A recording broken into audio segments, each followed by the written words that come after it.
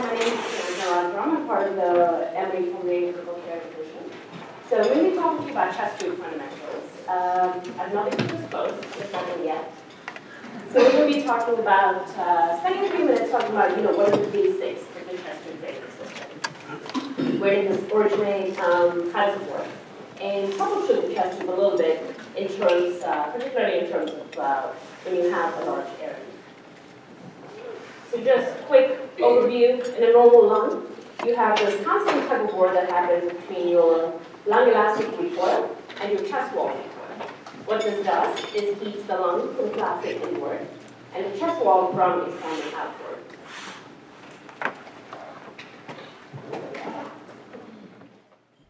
As you can guess, when someone has a pneumothorax, there's air in the pleural space.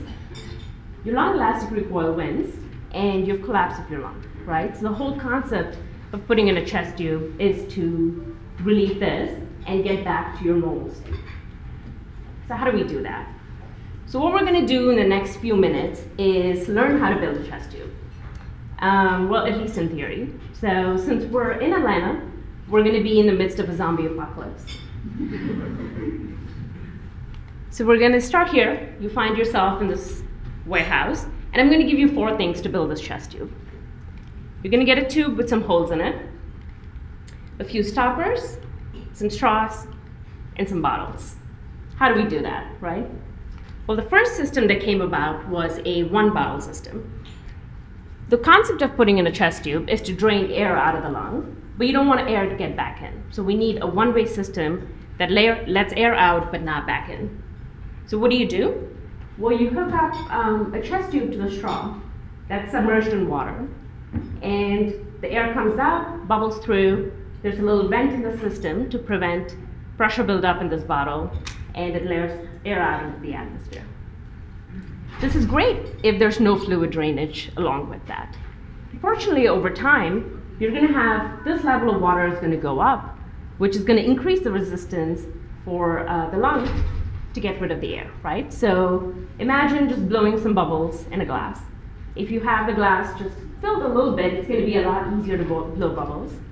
But what if the glass is all the way up? What if it's filled to the brim? It's going to be much harder to blow into that.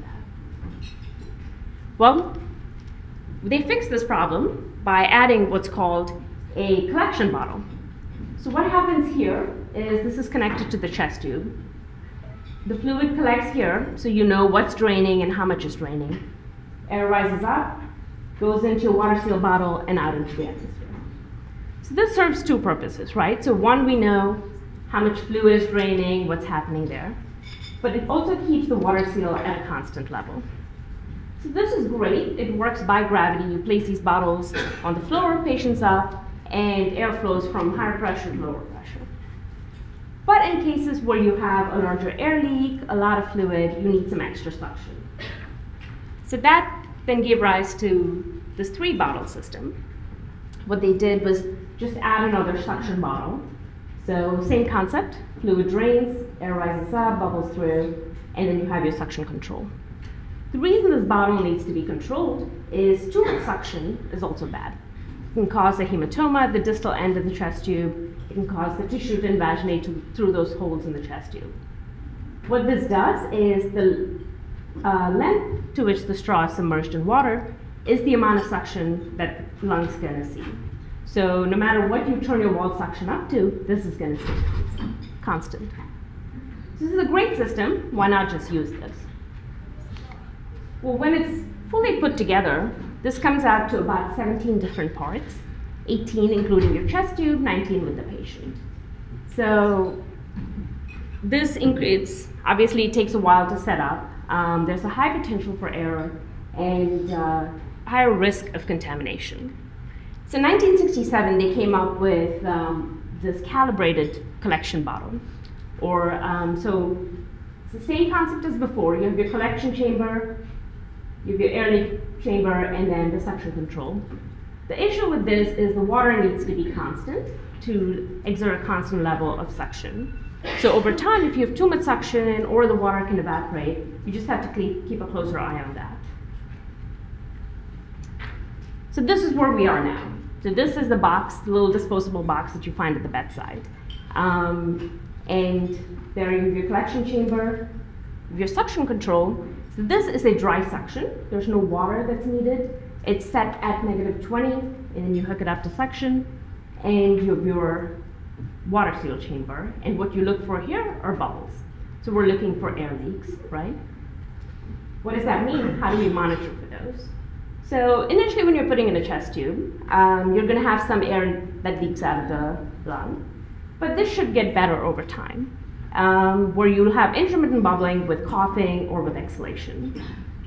What if there's continuous bubbling? Well, then you have an air leak. And the way to monitor that is you have this little calibrated thing at the bottom. It runs from 1 through 5, 5 being the highest.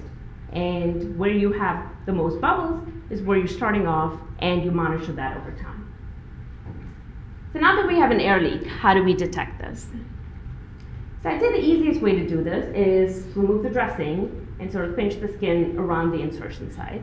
If that stops your bubbling, then you apply some Vaseline gauze and redress that area. If that doesn't work, the next thing you can do is clamp the chest tube near the insertion site. If that stops your bubbling, then you know that this is coming from your patient, and there's still a leak. Either they have a bronchopleural fistula, or you just need to have some more time on suction. And the last thing you can do is basically inch down the tube and clamp it till your air leak stops.